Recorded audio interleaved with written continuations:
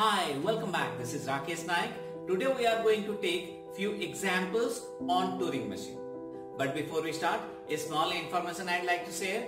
In this channel we produce every video in 2 different languages. If you want to watch this video in Hindi, kindly follow the link given in the description. And if you have not yet subscribed, please subscribe and press the bell icon so that you will get regular updates from this channel. So, let us start.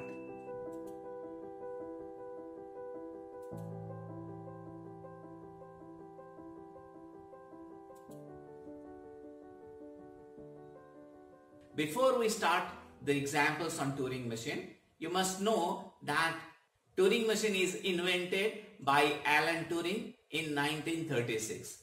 We know that any Turing machine is defined by these 7 tuples: Q, sigma, tau, delta, Q naught, B and F.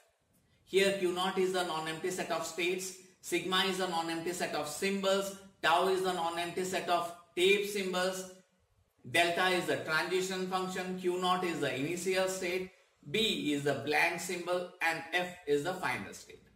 Now we are going to design a Turing machine with input symbol 0 and 1 that will begin with 1. Now the strings that begin with 1 will look like this. It means after 1 anything of 0 and 1 may come till a blank comes. So the starting symbol is supposed to be the 1 and the Turing machine comes to accept and halt state if the starting symbol of the string is 1, and otherwise it should come to reject and halt.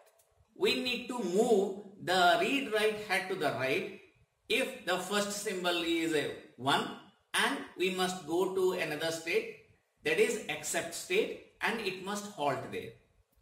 And if the first symbol is not 1, then we must move right and again come to a state that is halt and reset. If the first symbol is 1, we should keep on moving right till the first blank appears. Let us say that our string contains 1011 and our read write head or the tape head is pointing to 1. So we are at state Q naught. On 1 we are going to another state, that is Q accept state. We are reading 1 and 1 I am writing in that particular location and I am moving right. And let us see the instantaneous description. Initially I was at Q naught and my string was 1011. After the execution I will come to a state Q accept with 011 yet to be traversed. Now my head is pointing to 0. So what I will do? I will write 0 in that particular location and move right as R is written here. Now the instantaneous description will be like this. 0 will come to this side. It will be remaining in the same Q accept state and still 2 alphabets yet to traverse. Now the next symbol is 1. So if I am reading 1, I will write 1 onto the state and I will move right. So it will be looking like this. And the instantaneous description will be like this. That I have already traversed 0, 1, 0. I am still there in Q accept state. One more symbol to be traversed. So 1 I am reading and writing in that particular location. Again I am moving to its right. So my head will be pointing to the blank. If I am getting a blank also, I need not do anything. I need to be there in that particular location and I will move right. As the first blank appeared, I need to stop there because already this is in Q accept state. Now if the first symbol is 0, then it's supposed to come to one more state, that is Q reject state. We'll see that in our next example. Now we need to design a Turing machine over 0 and 1 that ends with 1. Now the string that ends with 1 will look like this. Whatever may be there at the beginning, but at last we must have a 1. It means the starting symbol can be either 0 or 1, and the Turing machine comes to accept and halt state if the string has only one alphabet, that is 1. And the Turing machine comes to accept and halt if the last symbol is 1. Otherwise, it comes to reset and halt state. Now let us think from the read-write point of view. I'll keep on moving right till the first blank space is found. And after finding the first blank space, I supposed to move towards it left. And now if the input symbol in the string is 1, then I'll move right and accept with halt. Otherwise I'll move right with reset with halt. Let us see, my string contains 0011. It is ending with 1. Now I am at state Q0, and if a 0 appeared, what I'll do, I'll write 0 onto the tab and I'll move right.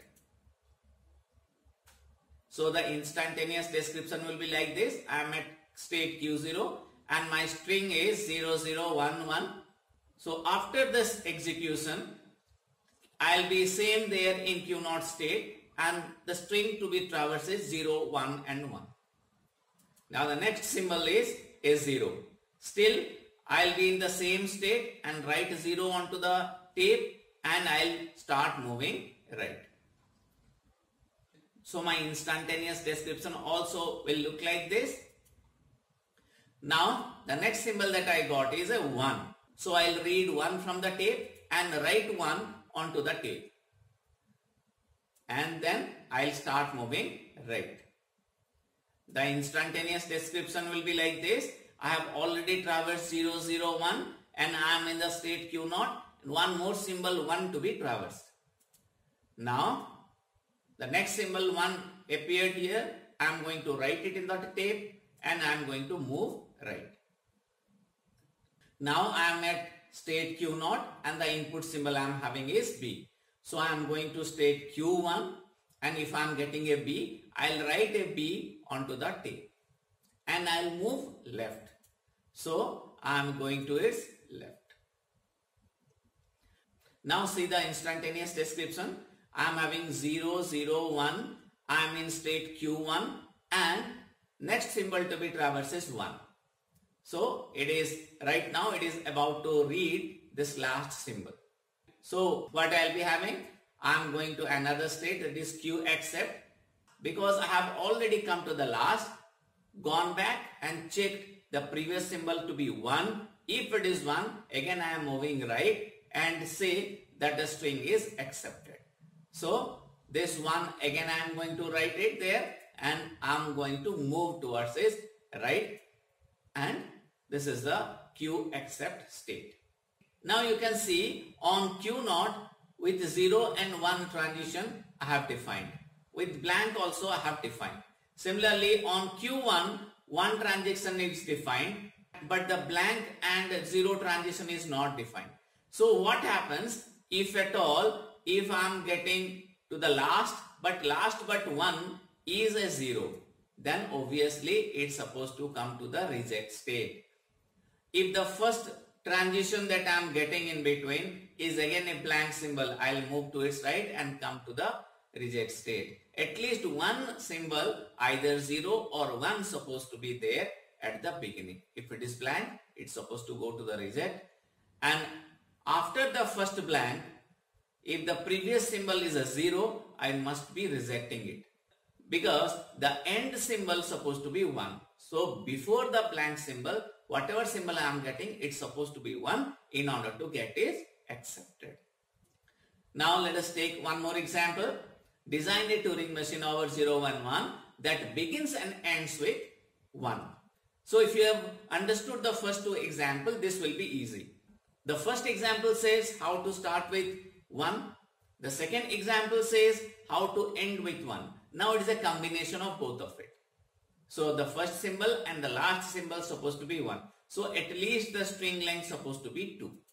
The starting symbol is 1. And the Turing machine comes to an accept and halt state if the first and last symbols are 1. Otherwise it comes to reject and halt. Let us talk about the movement of the read-write head. I'll move towards the right if the first alphabet is 1. Otherwise, I'll move right and go to the reject and halt state, because the first alphabet is supposed to be 1. Now I'll keep on moving till the first blank appears, and I'll move towards his left after the first blank, and if the current symbol is 1, I'll accept and halt. Otherwise, I'll reject and halt. Now let us try to understand this. Let us have the string 1011. So the first step is I am at Q0. On receiving 1 from the input tape, I'll write 1 to the tape and I'll move right. So first symbol 1 I got.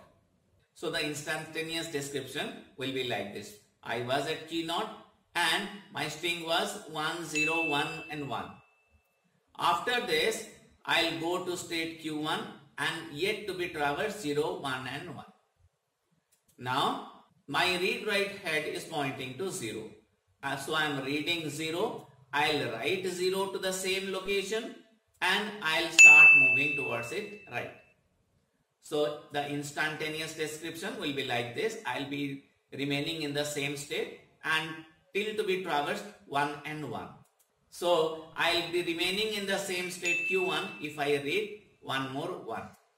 So I'll write 1 to the tape and I'll start moving right. Again, I'll be in the same state Q1 and one more 1 need to be traversed. I'll write 1 in the particular location and again I am going to move right. My head is now pointing to a blank. So what I'll do? If it is a blank, I'll write blank over there and move towards its left. So if I am moving towards its left, I'll now check whether the last symbol is 1 or not. Now my input symbol contains 1. So if I am having 1, there I'll write 1 and move towards its right and go to the Q accept state. So this is what the instantaneous description says. And the rest of the thing, if instead of 1, if I am getting a 0, obviously it's supposed to be a reject state, or if it is a blank, it's supposed to be a reject state. Now after the first blank, if I am getting a 0, then obviously it's supposed to be a reject state. After first blank, it's supposed to be a 1 because it is the last character of the particular string. Now you can see that at all the state, for all the input symbols I have described. So that's why I say a Turing machine is a deterministic one. I hope you understood these 3 examples. If you understood, give me a like and say among your friends. In our next video, we are going to talk about few more examples on Turing machine. See you then. Take care. Bye.